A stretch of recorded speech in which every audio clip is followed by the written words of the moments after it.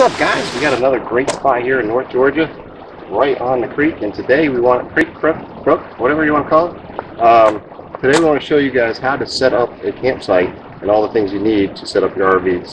So if you're a first-time RVer and you just don't know the items that you need to set up your RV rig, because most dealerships don't come with all the parts you need, we're going to go through all the things that you must have on the first day. Some of these things could be convenience items, but some things are must-have items. So I think the first thing that's a must-have item is wheel chocks. Wheel chocks are important because you don't want your RV rolling away. You're going to want to chock front and back of one side of the tire, which is on the ground. So that is number one tip for something that you're going to need. And that's just getting the RV home and putting it in the driveway. You're going to want to chock these wheels because there's no other brakes on this thing. So very important item. These are pretty cheap ones. However, you can get pretty expensive ones too. So depending on your budget, definitely get the best you can get. Alright guys, another item that you're probably going to want to invest in are some of these blocks that go under your landing pads, whether you have a tongue jack on a travel trailer, stabilizers, or whatever. This is just gets your camper off the ground. It's not a must-have item, but it's a nice-to-have item, and it's something you're definitely going to want to grab along the way. So we have plenty of these blocks. They're good for leveling as well, and just getting everything stable and so you don't sink in the mud or soft surfaces. So leveling blocks are definitely a must-have. Alright, so getting your rig level is pretty important because it makes all the slides operate properly. You don't have to roll off the bed in the middle of the night, things like that. So we ended up going with, these are similar to the Anderson levelers, which you'll see a lot of people talk about. But these are actually the beach nut. They're a little bit cheaper, just as good a quality. You don't need these right away. These are a little pricey. You could get those orange blocks that I showed you for the stabilizers and just roll up on those. But these are pretty convenient, something that might be worth looking into. So that's just an item that you'd want to consider having. Definitely some sort of leveling, even if it's a wooden block for now. Again, this is not something you need right away, but it's a nice to have item. So. Alright guys, whether you have a 50 amp or a 30 amp trailer, most of this is going to apply to both sides, just going to be different size components. Another valuable item, this is a controversial item. A lot of people say that they don't need them. A lot of people say you shouldn't RV without it, but that's some sort of surge protector. We use the Progressive Industries 50 amp. These also come with 30 amp, and ours has the cover on it. So this is something that if you don't want to fry your air conditioner, your fridge, your electronics, highly recommend it because some of the campgrounds out there, they just don't have stable electricity. So getting some sort of surge protection is vital. Alright, your RV should have come with a power cord. We have a 50 amp. A lot of the 50 amps, because they're so heavy duty, are going to be an external cable. A lot of your 30 amp RVs are just going to have it inside somewhere where you pull the cord out. So this is something that's going to be typically with your RV, and make sure when you buy it that they provide it, or if it didn't come with one, this is something you're going to have to get, whether it's 30 amp or 50 amp. So that's the next item, and hooking up the power is generally the first thing that we do.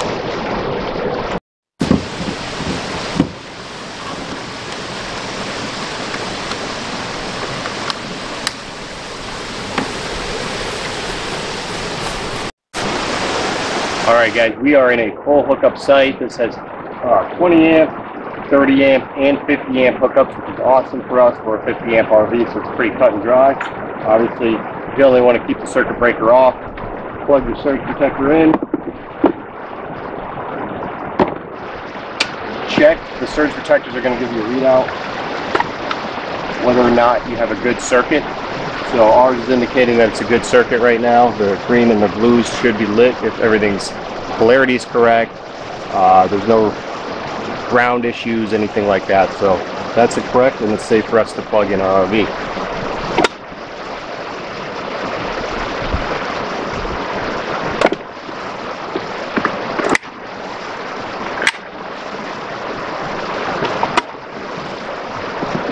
Okay, so we are set.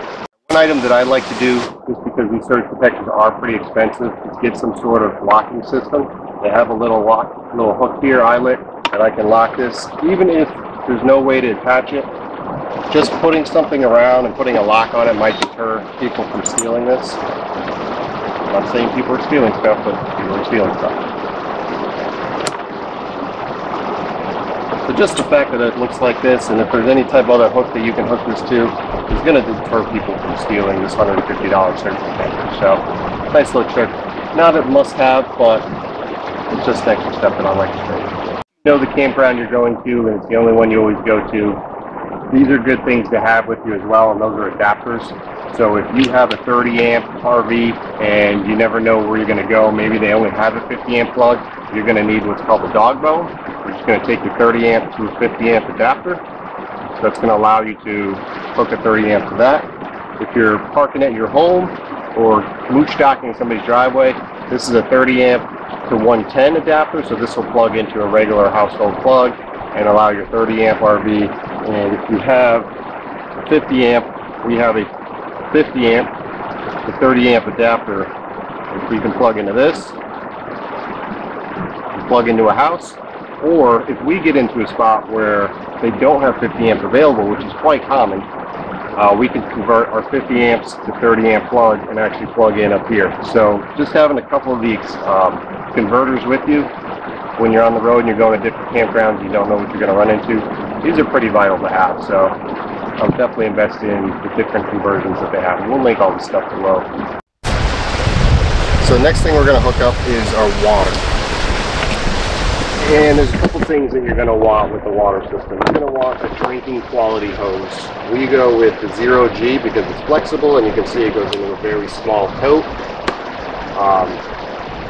Not something you need to spend the big bucks on right away, but I think if you're going to spend the money on a good water hose, get the 0G. These are highly recommended.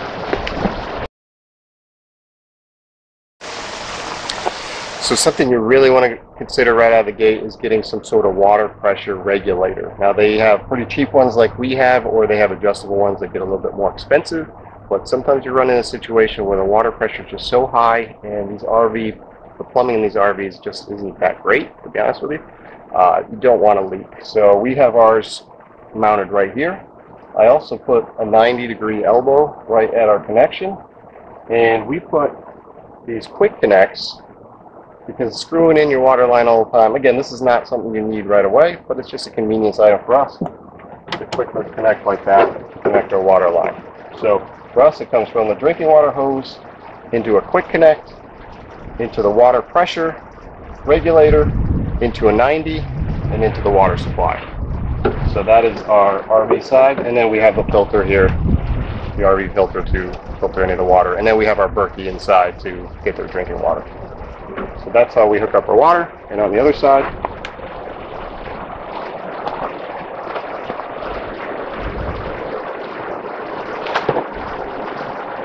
I always like to use one of these Y connectors, and this is the drinking water version. You gotta make sure you don't get the ones with the lead in them. This allows you to hook up your drinking water continuously, and then also have the extra hose for washing things down. We have a tank flush, so that's where I put the black tank hose because I don't want to mix the two at the rig. So this goes on the water supply. And the second hose, again, we have just a regular flexible hose. This is not drinking water. This is generally for our black tank for any use around the campsite that we need water. We'll also hook this guy up.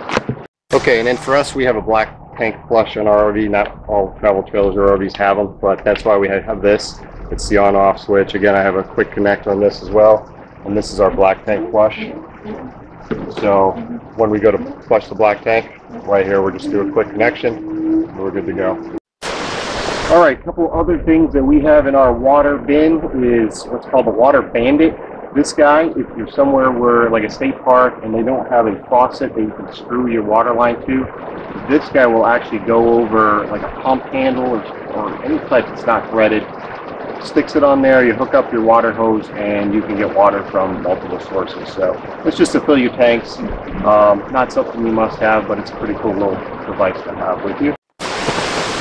We also have a spray nozzle on hand just to hose things down and clean things, clean the truck and so forth. So that's a great thing to have. And we have some other hoses for filling our fresh water tank, which are going to be unique to your situation. All right, guys, other things we have with our power, we have bins for everything. So we have our water supply bin, we have our power bin, and then we have our black tank bin, our sewer line. I like to keep just a little 6-way plug in case we're outside, we want to hook up a fan or other devices outside, so that's a great thing to have. If we are in a 30 amp, this was from our old 30 amps, so there are cheaper versions of the surge protectors that you can get. This is something you might not think about, but we keep a length of coaxial cable just in case you're at somewhere where they have cable TV. This is great to hook up to a campground cable TV. So keep maybe 20 to 50 feet of coaxial cable, hook up at different campgrounds. So that's come in handy with that. All right, now we're on the dreaded sewer hose connection. And I get it, this is pretty scary for a lot of people that are new to it, but as long as you have the right things, it's going to be fine. Number one, probably a box of gloves. We keep some hand sanitizer on hand. I keep some spray disinfectant so I can disinfect items. And this is our bin of sewer connections. First thing we have is a clear elbow, and a clear elbow is important so you can see once everything's done running out, and you can see, you know, if the water's clean coming out of there. So first connection, that, and ours has a flush as well, so if you want to flush out your system from here, we can do that, or flush out the hose. Second set is we bought the Rhino, two 10-foot section kit, and so far it's done great for us. So we connect those.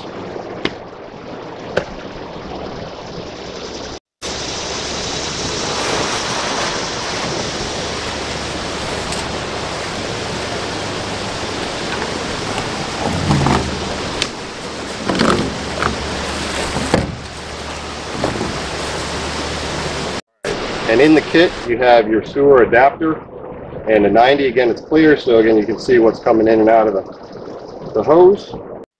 We also grabbed a donut. We haven't used this yet, but there are some places where you don't have the threaded connection. So this would make a nice seal if you just have an open connection sewer line, and that's required by some jurisdictions. So a donut's something you might want to consider having on hand just in case. A pair of channel locks are going to be very important. A lot of times these connections are seized up pretty good. This one's open, but we've gotten to a place where somebody really cranked this down. You're going to want a set of channel locks to be able to get on here and open this connection.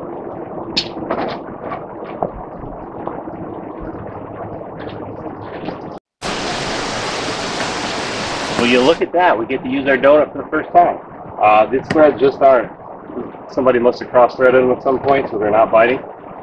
But normally you're going to be able to thread this right into your 4-inch opening, and you're going to have a nice tight seal. In this case, we're going to use this donut,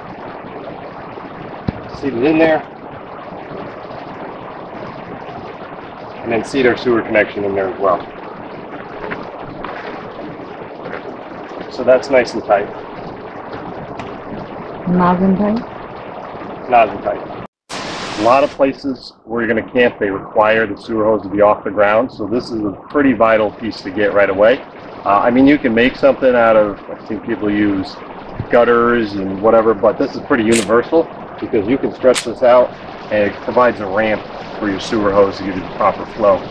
So we'll set that up next.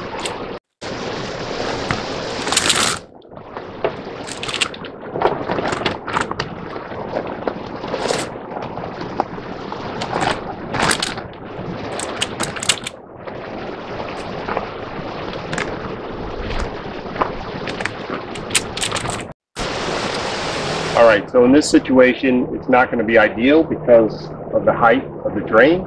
However, this is going to work for most offload, and then when you're done, you're just going to have to lift the hose and kind of force the water down toward the drain. It's a little bit inconvenient, but you're going to run into all different circumstances. So Sidewinder is going to help. If there was an ordinance to keep it off the ground, it would cover that.